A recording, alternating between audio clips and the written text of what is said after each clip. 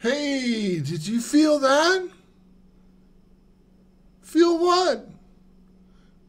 Everything!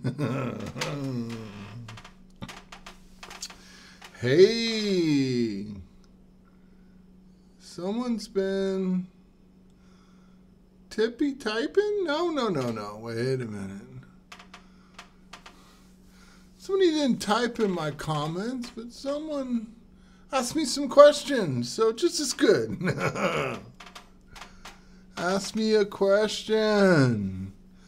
It wasn't so much they asked me a question, they sent me a message. It's like the eclipse season. It's a doozy. And I'm like, oh yeah. Hey, have you guys heard? There was an eclipse happen around the nodes. So, you got something in Cancer? Uh-oh. You got something in Capricorn? Uh-oh.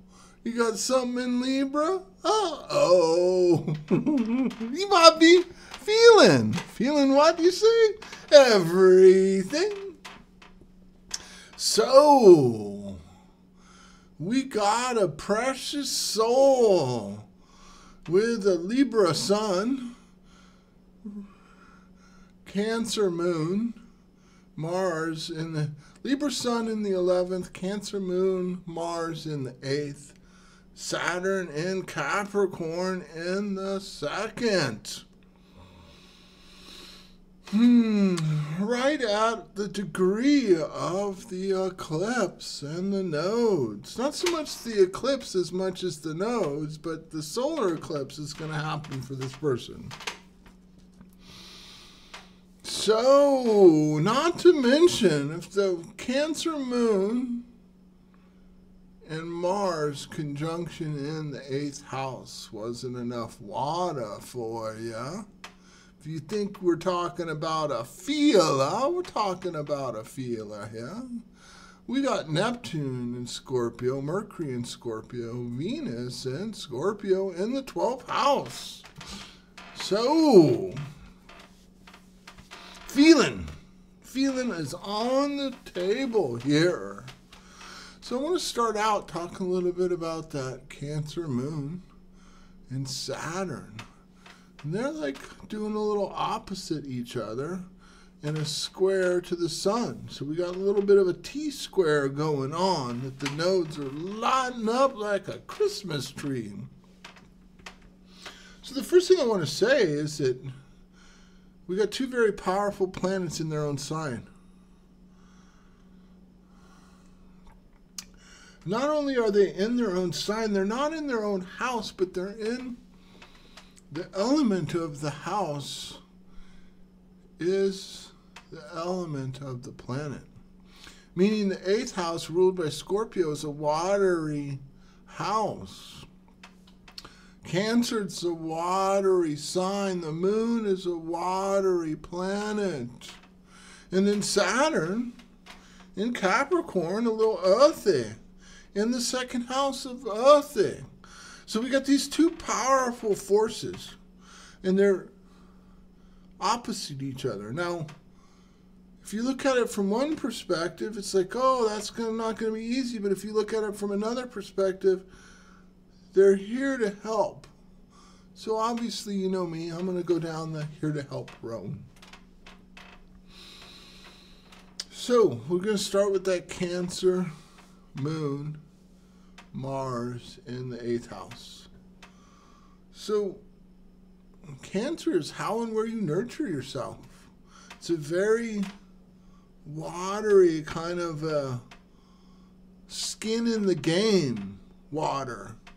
Cancer's that I feel, I connect, and I want to be feeling, I want to be connecting. It's like once I kind of open up my heart, I love forever type of energy. It's a very nurturing energy. So to have your moon there, it's just like, whoa, that's the most powerful of powerful moons. And the only way it would be maybe more powerful, and I don't even know if I'd say it is more powerful, if it was in the 4th house. But the fact that it's in the 8th house, conjunct Mars. Feeling, feeler, perception, merging, feeling everything. So much of what you experience is you, isn't you. And this is where I want to come back over to that Saturn, and like some people will be like, there's that tension that's going to be difficult, but it's like, no. That Saturn in the 2nd house is of me. That 8th house is of other people, and the Saturn's in that 2nd house is me. In Capricorn, boundaries. So the more you put your needs first, the more you avoid taking on other people's energy, the better off you're going to be.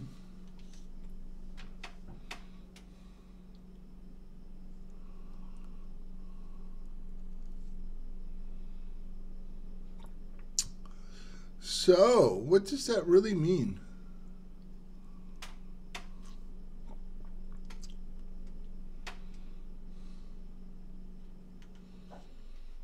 Well, one of the things, especially right now, is to know that so much of what you experience isn't you. The collective energy is like really off the hook. As I'm doing this, we just had that accident in Baltimore with the ship, and I was talking to a friend of mine that had a experience last night. I had an experience last night. It was just kind of like, were we experiencing the mass tragedy in Baltimore? You know, from a Cancer Scorpio perspective, yes. So the first thing to kind of do is it's like, whoa. Just because I feel it doesn't mean it's me. And the more you can step back and be like, whoa, okay. You know, the more you can protect that unseen world, that feeling world, the better off you can be. And so that's just like with the Cancer Moon, Mars in the 8th house. Now we got a Mercury, Venus in Scorpio, Neptune in Scorpio. The Neptune's not quite in the 12th house, but the Mercury and the Venus are definitely in the 12th house.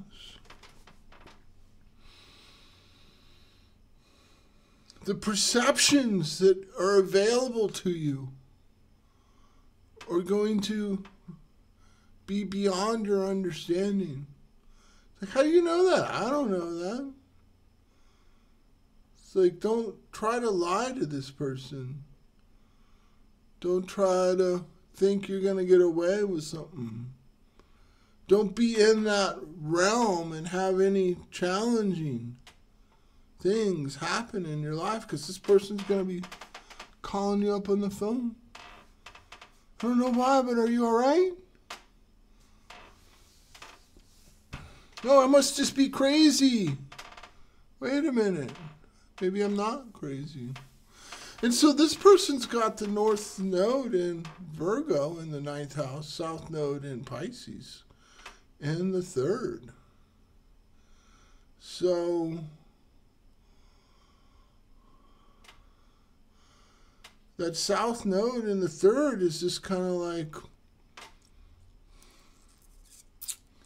ruled by that Neptune. North Node ruled by that Mercury. In the 9th house, it's kind of like we're not taught in this culture to really understand how much of what we feel is not us.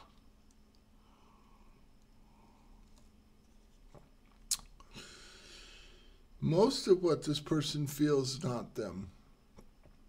Then we got the Sun in Libra in the 11th house, ruled by that Venus in Scorpio in the 12th. It's just like, whoa. People, you gotta love them and you gotta hate them.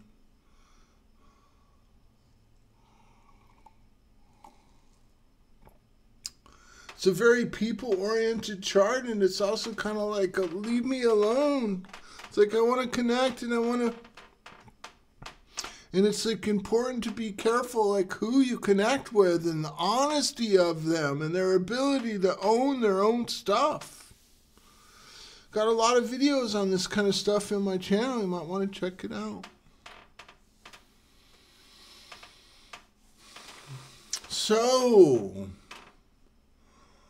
that North Node in the 9th house of discernment of what's mine, what's me.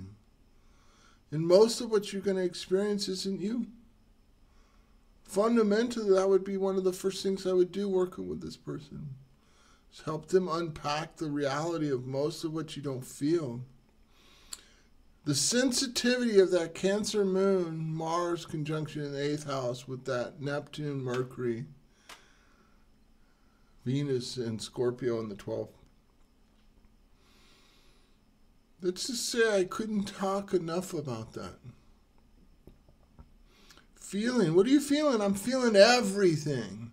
And when I say everything, I'm talking forward and backward.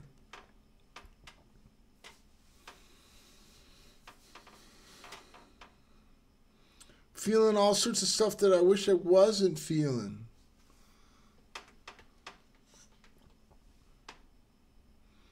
Would imagine a lot of people come and share things with you because they know you can handle it.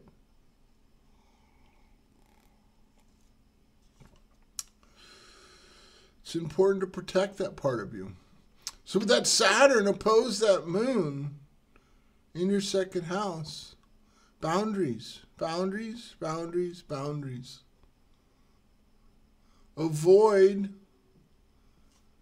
people who can't manage their own feelings and their own energy.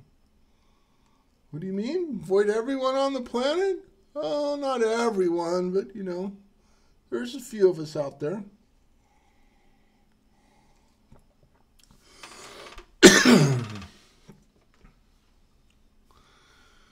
Here's a quick, easy question for you.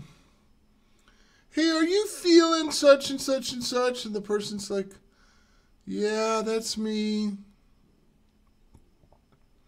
Good person to be around versus bad person to be around. Hey, are you feeling such and such and such and such? Oh, that's not, what's your problem, man? Why you got to project your nonsense on me? Bad person to be around. Bad person. Because most of the time, you'll find that you're right. You are feeling what they're feeling. You do know what they're feeling.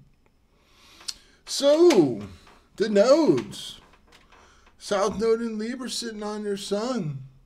North node in Aries sitting in your 5th house. 4th, 5th house. Excuse me. Let's see, let me pull up this other chart. Yeah, it's sitting in the 4th house. This eclipse happened in your 4th house.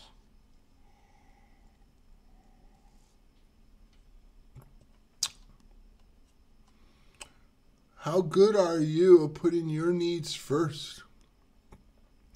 Because it's like that Cancer, that mama energy. The nurturing energy. Society's painting you as this nurturing soul, which you are, but the nurture, you got to nurture yourself, mama. You got to put your needs first before you can take care of everyone else. And newsflash, they gotta deserve to be nurtured. Otherwise, just avoid them like the plague. So yeah, feeling. What you feeling? I'm feeling everything.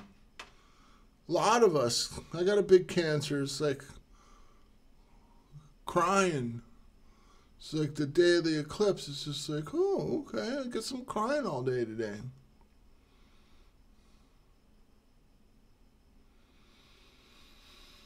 Guess I'm feeling today. Breathing and feeling. So the more you can protect yourself, the better off you're going to be. So all you Cancer folks out there, they're getting lit up like a light bulb with this eclipse energy. The coyotes are yelling out there all of a sudden. Take good care of yourselves. Realize it's not you. You're not crazy. You may feel crazy, but you're not crazy. It's the rest of them out there that are crazy. And the more you can kind of realize that, the more you can like, hey, just because I can doesn't mean I have to take care of you. You know, avoid that as much as you can. The coyotes are just singing all of a sudden.